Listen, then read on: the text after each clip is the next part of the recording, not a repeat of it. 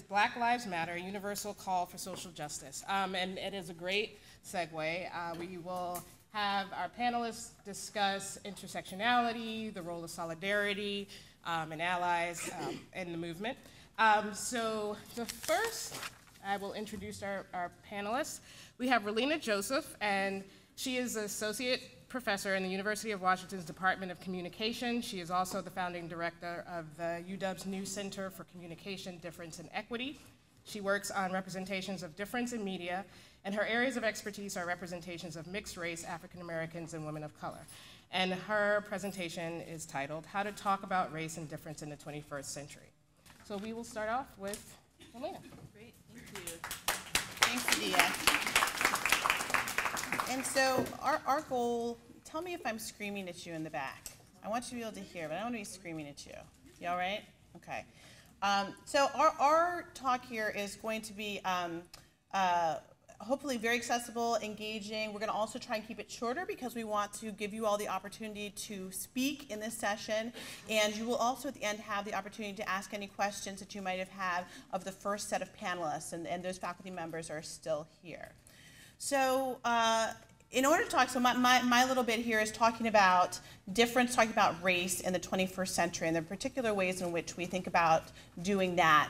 And in order to prime you to have this conversation, I asked you all to participate in a little bit of an exercise. So for those of you all who just came now, what everyone who was here before lunch was doing was they had to write down all of the things that they had done from the moment they woke up until the moment they started the exercise at the end of the first panel, and try and inscribe, try and overlay each of those moments with identity, with race, with gender, with sexual orientation, with class, perhaps with the intersections of these. And then you all went to your groups and unpacked that a little bit and shared with some new folks, probably a combination of students and faculty and maybe some staff members.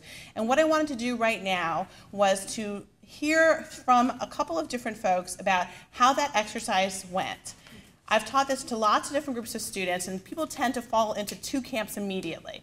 There are the people for whom this exercise is really easy. It just flows like water. They're just writing and writing and writing. You got to cut them off at the end. And there are those for whom this exercise is tremendously difficult, and they are struggling all the way through. Hopefully, as you went through and experienced this exercise and then opened yourself up to hearing other people's experiences, what you were able to see were the both visible and the invisible experiences of minoritization, of discrimination, and of privilege that we all have. And I like to start this exercise when we begin talking about the difficulties of engaging difference in the 21st century, because we do live in a world where it is pervasive for us to say that difference does not matter.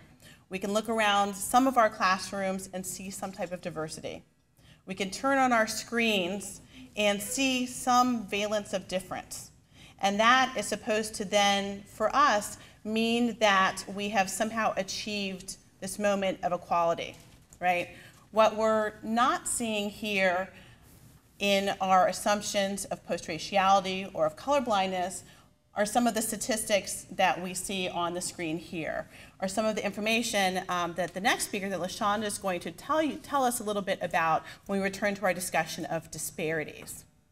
So as we move forward, what I'm hoping that you all are going to do is to hold all of the experiences that you heard from that last exercise with you, and to suspend your disbelief when someone talks about these, what might seem to you to be a trivial experience with thinking about their hair, and to think about the very real racialized, gendered implications of things like your hair, or this waking up moment, or a bus commute, right? And all of these small micro moments are what, for us, become and mean race. They mean gender. They mean sexual orientation to us. And so we have to think about the very real embodied experience of difference, our own and everyone else's, if we're going to try to get to that next step of working against these forces of structural inequality that LaShonda is going to talk to us a little bit about now.